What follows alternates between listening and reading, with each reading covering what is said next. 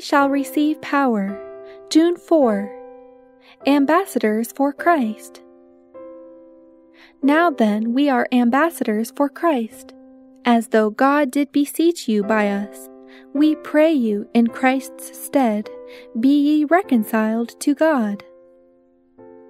We are ambassadors for Christ, and we are to live, not to save our reputation, but to save perishing souls from perdition. Our daily endeavor should be to show them that they may gain truth and righteousness. Instead of trying to elicit sympathy for ourselves, by giving others the impression that we are not appreciated, we are to forget self entirely.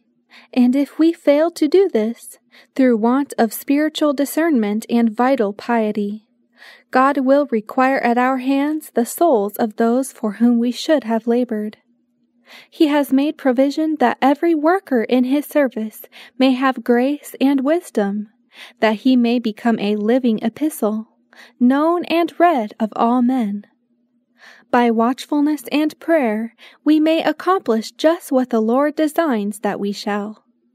By faithful, painstaking discharge of our duty, by watching for souls as they that must give account, we may remove every stumbling block out of the way of others. By earnest warnings and entreaties, with our own souls drawn out in tender solitude for those that are ready to perish, we may win souls to Christ. I would that all my brethren and sisters would remember that it is a serious thing to grieve the Holy Spirit, and it is grieved when the human agent seeks to work himself and refuses to enter the service of the Lord because the cross is too heavy or the self-denial too great. The Holy Spirit seeks to abide in each soul. If it is welcomed as an honored guest, those who receive it will be made complete in Christ. The good work begun will be finished.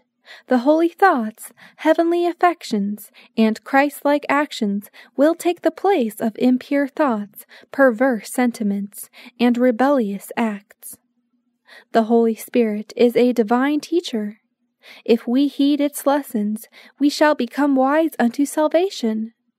But we need to guard well our hearts, for too often we forget the heavenly instruction we have received, and seek to act out the natural inclinations of our unconsecrated minds. Each one must fight his own battle against self. Heed the teachings of the Holy Spirit. If this is done, they will be repeated again and again until the impressions are, as it were, lead in the rock forever.